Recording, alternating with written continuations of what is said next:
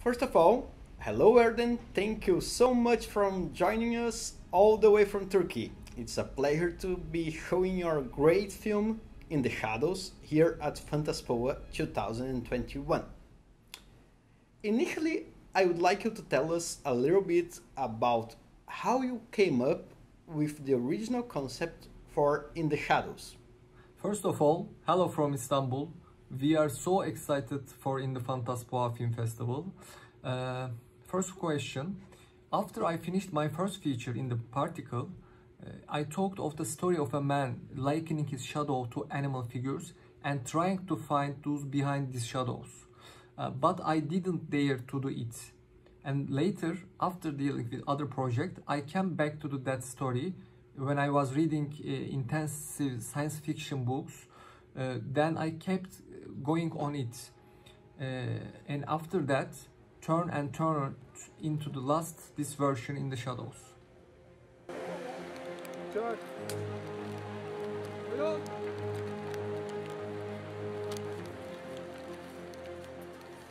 Numa Makar seems a perfect choice for the role. How did you get him in the film? Because he's a somewhat famous actor and he's perfect. Honestly, he's perfect in the film and we are very glad to see him as a lead in a film from Turkey. When I looked at Numanajar's works, I realized that he has a very aggressive and spatial acting style, and this caught my attention. In this movie, In the Shadows, the character had an expression that could well reflect his becoming animalistic and becoming increasingly insane. In the beginning, the Numanajar had a very busy schedule, but he believed in that script a lot. We made a lot of remote Skype calls about script, and I convinced it by stating that this movie has a universal concern. How did you manage to get such amazing locations to shoot the film? In some moments, we as an audience feel that we are really wandering through that dystopic landscape. This is a mining town in Georgia. The whole factory is working. Most things are the factory in the real. A primitive mechanical technology prevails here. And when I saw this area, I realized that it really had a closed system like in the script. And this is fit the script very well. And it has another advantage for being close to Turkey also.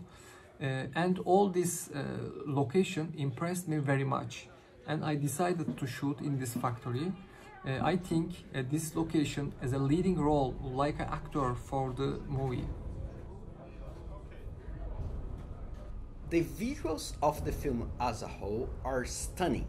You have great colors and a great art direction. Was that always in your original concept when you created the film? Yes, I wanted the movie have a dirty world. There had to be some unattractive but interesting joke in the images. The world of color, the rust of clothes and the metals, the flanking of walls, even camera movements must have been dirty. I wanted him to keep working while everything was collapsing. Colors and the aggressive world were in my mind while I was writing in the script. After finding the location, I tried to adapt the visual world according to the location. I revised the script again according to most of details in the location.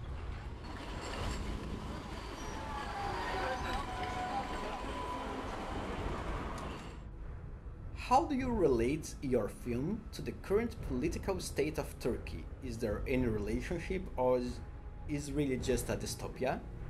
In the Shadows is a timeless and spaceless story. I think it has to do with general political situation of humanity. As humanity, we cannot all answer many universal questions. For example, what are we in? What is behind of our fear? And we don't know. For example, we are in pandemic right now. What is reason behind? If it is not clear, and we don't know back of Bitcoin, we cannot know most of multinational companies. We are constantly watching by media, and we don't know who is watching. These were actually general political questions I asked.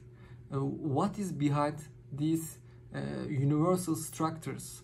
What if behind is empty and we are alone? What we do? This is my big questions. The film reminds me a lot of some of the best Tarkovsky films, which for me it would be a great compliment if I were in your shoes, both given the theme and the visual. Is he an influence for you?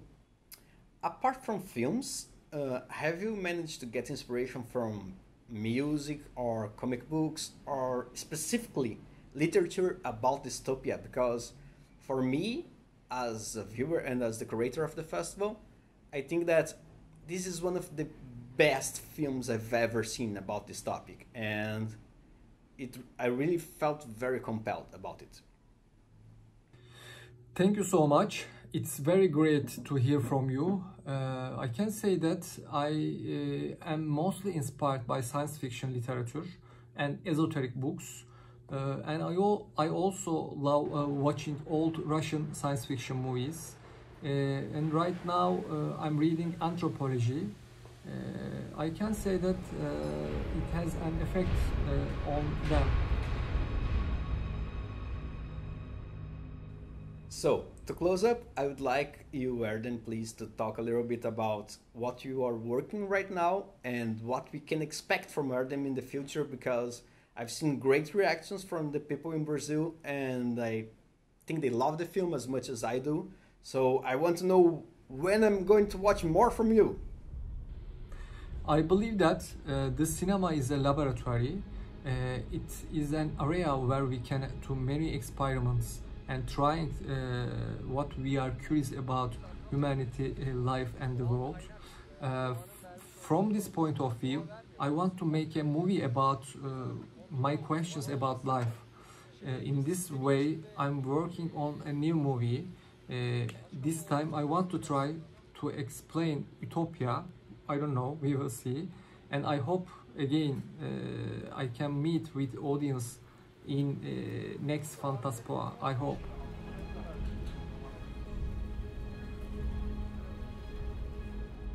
If by any chance you'd like to send a message to the fans in Brazil, now it's the time. And again, thank you so much for having, one, made this film, and two, for being playing here at Fantaspoa 2021. Thank you so much. It was a pleasure to have you with us. Firstly, thank you so much. We are so excited and we are so happy as whole team to be part of the Fantaspoa. I believe cinema has a magical power to keep us together. Even though we are on the edge of the world, it always excites me to have same problems, think similar things, and ask similar questions.